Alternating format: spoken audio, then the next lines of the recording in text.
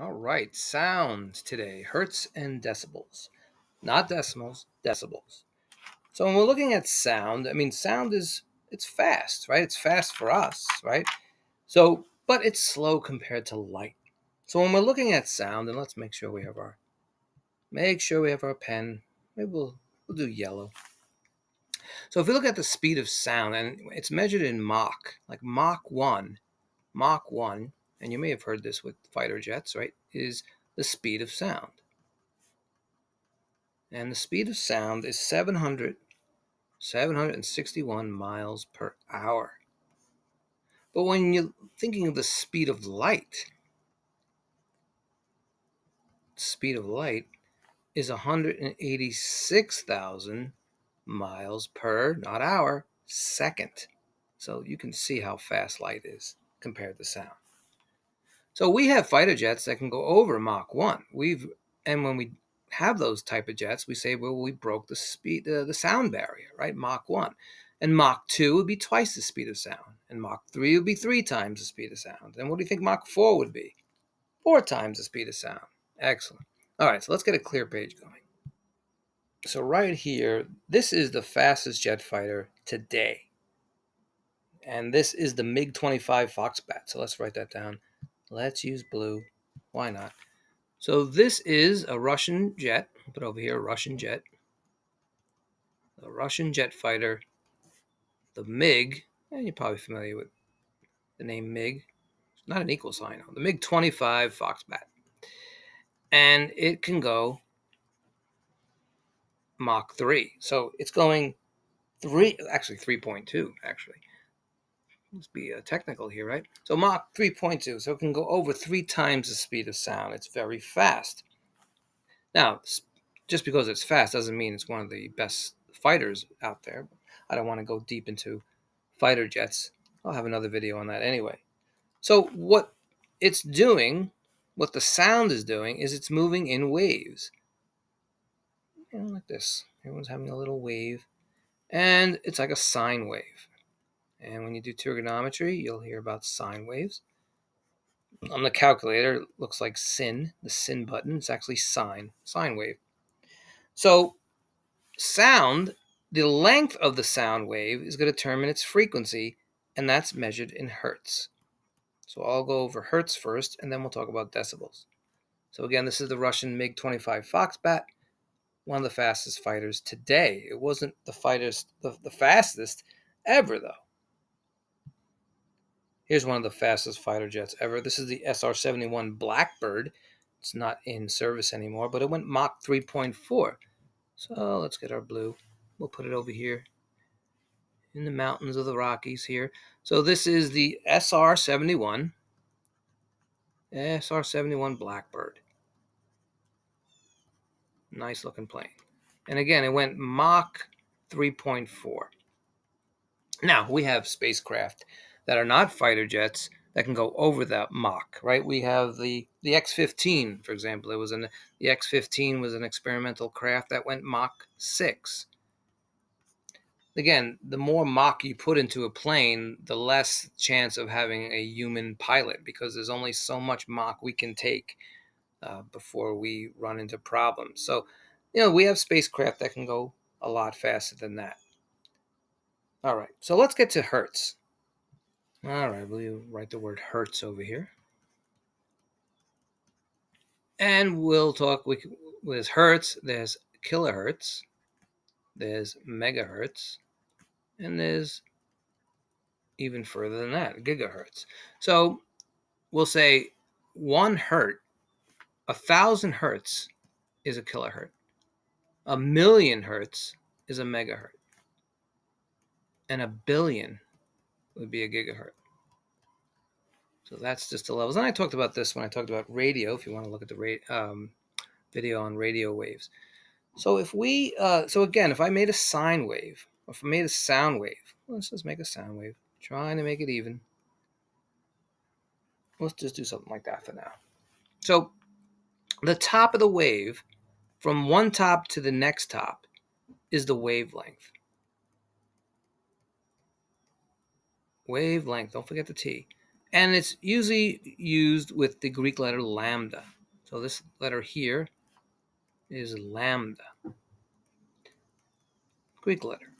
So lambda is the wavelength. And the wavelength is, again, dealing with frequency. So hertz is measured, sound is measured in hertz, and it's dealing with frequency. So let me write this down. The number of waves per second is the frequency. So if we went from this wave to that wave in 1 second, we're doing 1 wave per second, 1 hertz. If we're going from this wave all the way to, let's say, that wave in 1 second, you're doing more waves per second. So again, the more waves per second, the higher the frequency. Simple as that. So again, the number of waves per second is the frequency. And we use the term hertz for that. You'll also hear the term pitch, which we'll talk about in a minute, the pitch. So let's clear this up. Think about radio, for example. Let's clear this out. Go back if you need to. So we have AM radio and FM radio, if anyone uses radio anymore. So AM radio has a hertz of 540 kilohertz all the way to 1700 kilohertz. So what this is saying, 540, it's 540 kilohertz. It's talking about the number of waves per second.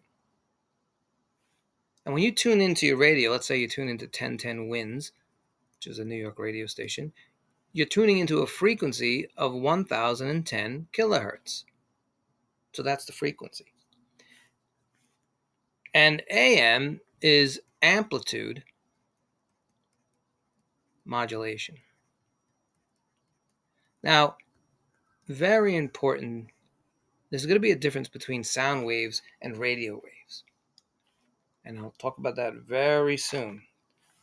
Now, FM has a higher frequency. It goes from 88 megahertz all the way to about 108 megahertz. And you could find this on your radio. Just tune into the radio. Try to get 109. You're not going to have it. So again, you can notice that FM has a much higher frequency than AM. And one thing you should know is the higher the frequency,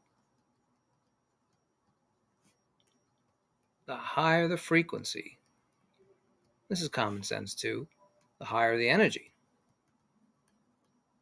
Higher the frequency, the higher the energy. And more information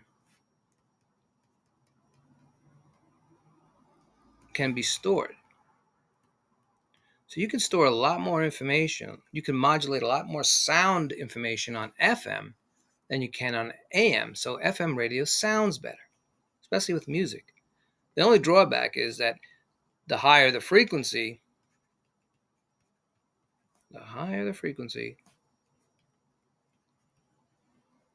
the lower the distance.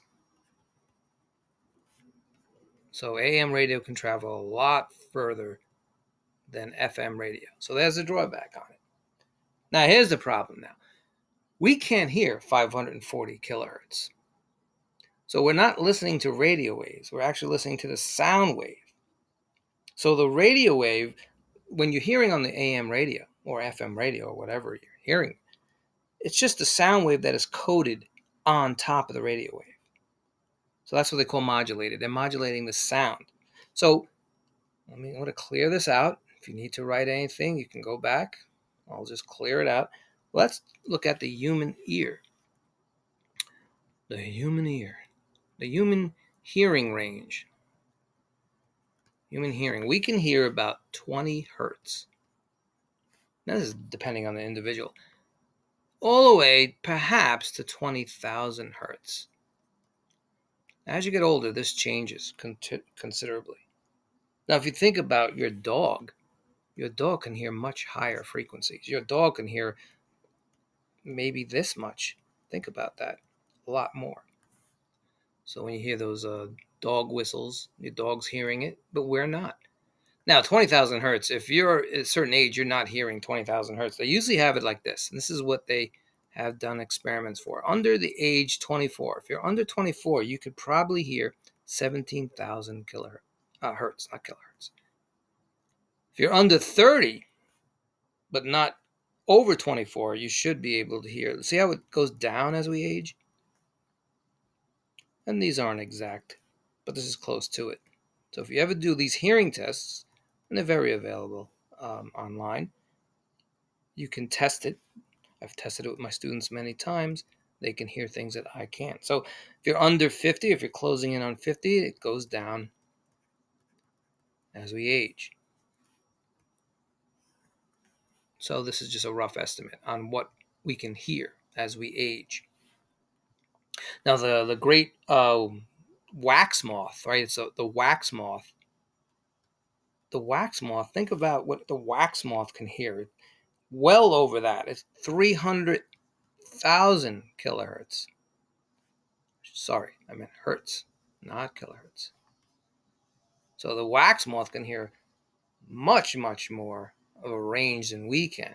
So there's a whole world of sound out there that we're not hearing. Our dog is probably hearing it, the bear and the deer and the insects, but we're just not hearing it. All right, so let's make sure we understand something here. When we're talking about hertz, we're talking about the frequency of the wave. So when we have a lot more waves per second, the frequency is higher.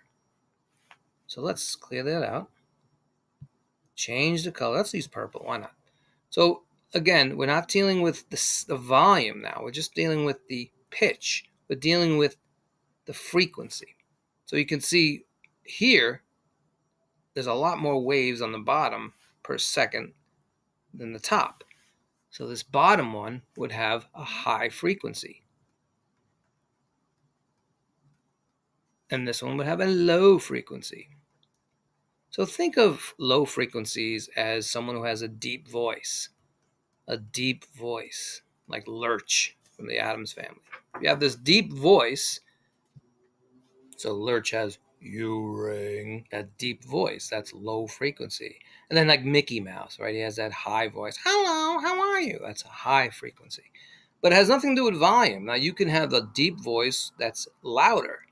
And when we're dealing with volume, we're dealing with decibels. So now that'll be, and by the way, if we're thinking about musical instruments, let's change the color. Let's use that color. Why not?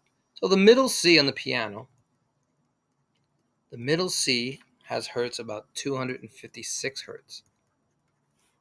Whereas if you go up to A, you'll hit 440 hertz. And again, you can go lower than middle C, and lower will have a deeper bass sound. Like, of course, we know in musical instruments, the bass has a deeper sound than the guitar. So it has a lower frequency. It doesn't mean you can't make it louder. So just keep that in mind. So again, hertz with frequency, the number of waves per second, and we use the wavelength as lambda. And decibels, which we're going to talk about next, is the volume. So let's talk about decibels. And here's a good chart on decibels if you just look at it. So, and this is only compared to human hearing, right? So we're saying 0 based on human hearing all down here. So, basically a whisper is 20 decibels. So that gives you an idea, like 20 decibels is nothing. So we use decimals and they write it like this. And let's maybe we'll stick with that color. So decibels, dB. It's easy to remember, decibels. So when we have 20 decibels, that's safe hearing. It's just right over here. It's a whisper. It's breathing. Light rain, 40. Jackhammer, though, that's when we get into things like 90 decibels. So you know that 90 decibels is probably not pleasant. Then again, it all depends on what you're hearing. If you're hearing noise or you're hearing sound. You may be at a rock concert. Maybe you're listening to Metallica or Alice in Chains or Black Sabbath if they ever reunite. So at a rock concert, 110 decibels. If you're at a Met game or a Yankee game or wherever, you can have a roaring crowd of 120 decibels. And look at a fighter jet, right? blackbird. That's dangerous. So in general, here are some safe things they say. Over 70 decibels over a long period of time. And a lot of rock musicians will testify to this. Over a long period of time can damage your ears. You know, a lot of rock musicians now, they're realizing they should put earplugs in their ears. And even when you go to a rock concert, you should put earplugs in your ears also. When you're young, you don't even think about it. But when you're old and you go to those concerts, you'll feel it. So over 70 decibels over a long period of time can damage your ears. And they say over 120 can do some significant damage. So if you're at a cheering crowd, and, depending on how that crowd level is, that could be dangerous depending on how long you're there. So let me give a little chart. We'll change it. We'll use black. Why not? So 85 decibels. Scientists think that 8 hours on that level should be safe. But at 100 decibels, it goes down to 15 minutes. So just think of the drop as it went up. Just think about that. And 110 decibels, 1 minute. So what's the takeaway from here? Use ear protection, especially if you're going to see fighter jets. Fighter pilots have ear protection. So if you're going to a fireworks show, and again, depends on your vicinity, how close you are, and so forth. Okay. All right, let's clear this out and let's review. By the way, here's the wax moth enjoying his frequency range, which is extremely higher than our frequency range, so he's hearing things we just can't hear. His own little music. But just to review again, we talked about two things, and let's use yellow. We talked about frequency, and maybe we should change the color to red. And when we're dealing with frequency, we're talking about hertz, and we're talking about the waves per second. Like we said, the waves per second, and it was measured in hertz, and we used the Greek symbol lambda. And we said the higher the frequency, the more waves per second.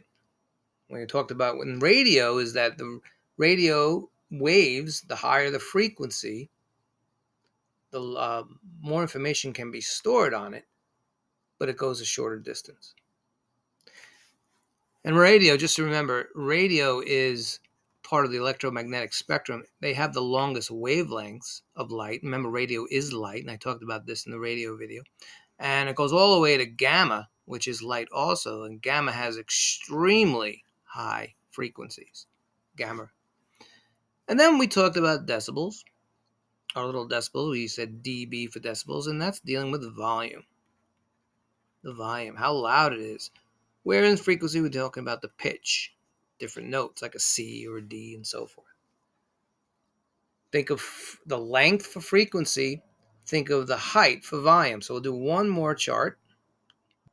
Let's make one. Let's use red. Stick with red. Why not?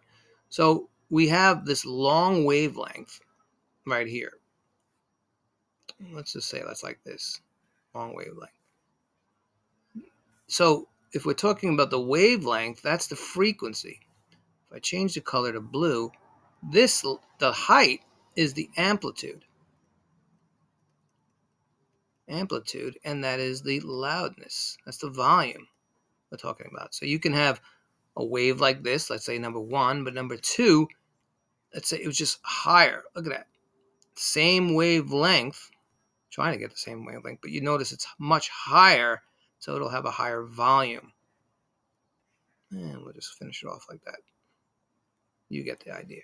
So again, length for frequency, height for volume. All right.